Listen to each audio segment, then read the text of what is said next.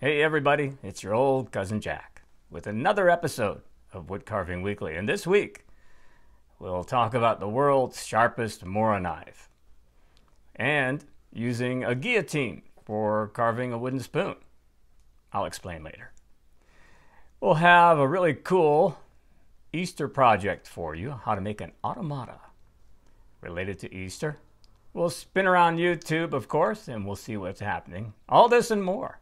Let's get started.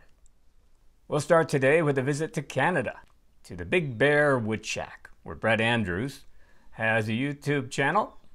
He does a lot of green wood carving, and he focuses on spoons, cups, and bowls. And in his newest video, he's demonstrating how to axe out a spoon blank from a piece of maple, in which he puts the spoon blank on top of his chopping block and sort of rocks the blade of his carving hatchet in what is called a guillotine cut. New to me. Anyway, in the video you'll see Brett demonstrating quite a few really top-notch hatcheting skills. And he said that he's got some more videos dropping later this week. He told me he's going to go out wood hunting, see if he can find some cherry, maybe some maple and birch. And he already has 91 videos on his channel. You might want to check it out. Enjoy. Well, over at Stinnett Sticks, Mike has a brand new video. And in this video, he's doing knife carving. Now, you may know Mike does a lot of power carving, a lot of walking sticks. In this video, he cuts a piece of pear wood and then sits down to whittle a coffee scoop with a handle that's shaped kind of like a fish. Well, it's an interesting video, and early on in the early part of the video, Mike says to the camera, "I'm not really a very good knife carver."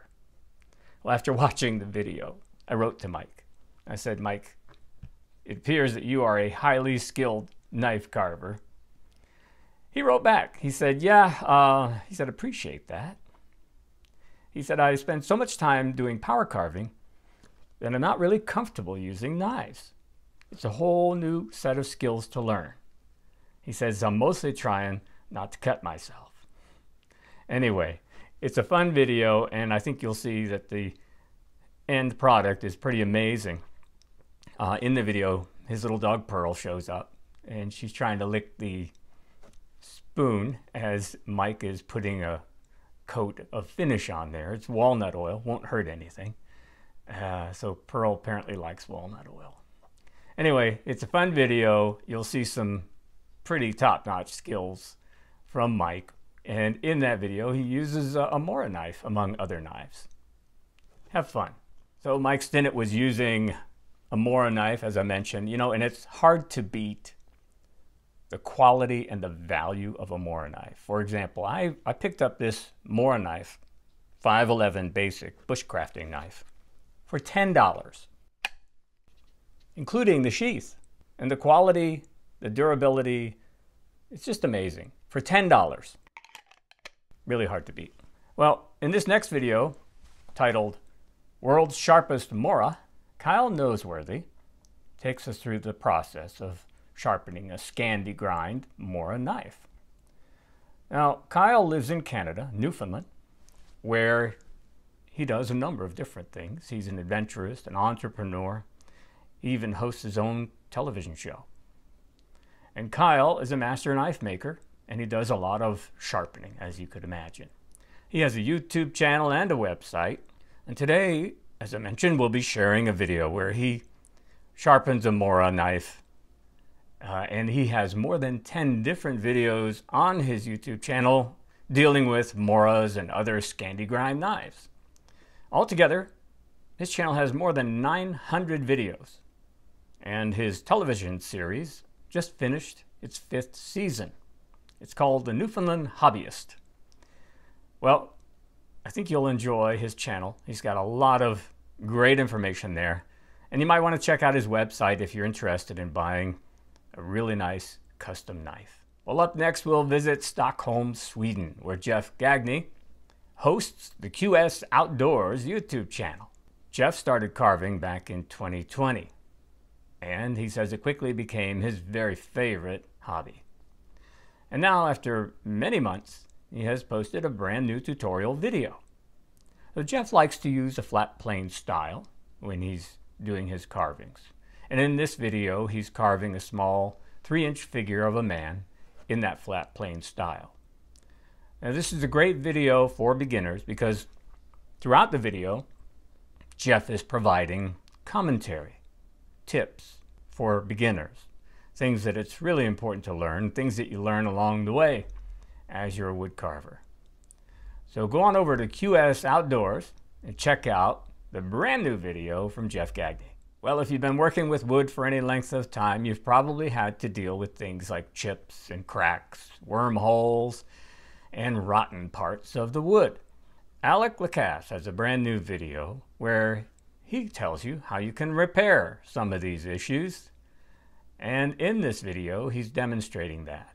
He has a cottonwood bark sculpture that he's been working on. Looks like the face of a woman. And there's a large crack along one side of the face and some rotting parts there too. And Alec provides a couple of different methods on how to repair a carving. It's kind of an interesting video, and I think the methods show to be pretty effective. You'll see that in the video as he demonstrates. So when you have a minute, head on over to Alec's YouTube channel. Well, you know, every week I put links down below in the comments section right below this video, and then also in the description of the video. Well, over at the Whittled Lovelies blog, Sarah has taken her Easter decor to a new level. She came up with an idea for an Easter project that is an automata of an Easter bunny kind of peeking out of a mechanized Easter egg. In her article, Sarah talks about the fact that she has no engineering background, and this was a challenge. And she talks about the very many challenges that she faced along the way with this project. She said the most important thing is to have an idea and the will to try, and then learn as you go. I agree. So in the blog post, Sarah talks about all of the various steps along the way, and then also now she has a YouTube channel where you can see the automata in action. So I'll have links for both, a link to the blog post, and then also a link to Sarah's YouTube channel. Take a look. Up next, we'll go to the Chiseled Outdoors YouTube channel where Dustin Strenke is going to be carving a piece of cottonwood bark. This is a relief carving where he shows you how he puts a sunflower image into this piece of cottonwood bark with a variety of different tools, including rotary tools and hand tools. Now, Dustin lives in Wisconsin. He says he's always enjoyed taking a piece of wood and transforming it into something more. He's got some great skills, and he shows and demonstrates some techniques that are pretty effective in how to create textures on this sunflower. I think you'll enjoy it, so check it out. Well, folks, I want to thank you and everyone for all the support, all the likes on the videos, and the subscribing really helps. And I want to show you something. This video right over here is the most popular video that we've put up there so far. Go see why.